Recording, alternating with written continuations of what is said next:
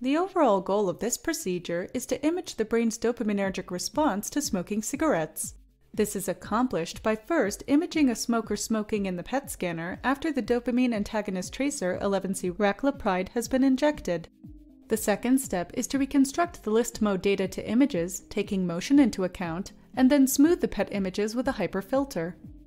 Next, the time activity curves are modeled at the voxel level with lp-ntPET, and the resulting dopamine curves are retained only for those voxels that are well fit by the model. The final step is to color code the fractional dopamine level at each voxel over time in significant voxels and capture the color-coded values as a series of dynamic images. Ultimately, it is hoped the lp-ntPET generated dopamine movies of cigarette smoking will be used to reveal a unique spatiotemporal pattern of addiction.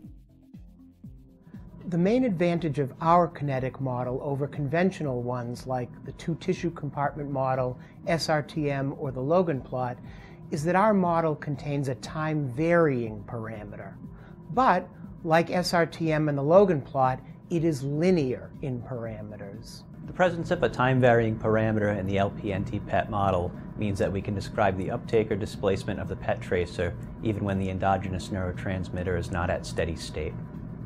A clinical aspect of our techniques that cannot be overlooked is the statistical step, for us the F-test, which we use to identify those voxel locations that require a time-varying models for adequate descriptions. Although the method is presently applied to addiction and the dopamine system, it could also be applied to other conditions and neurotransmitter systems, such as depression and serotonin. For example, provided that we have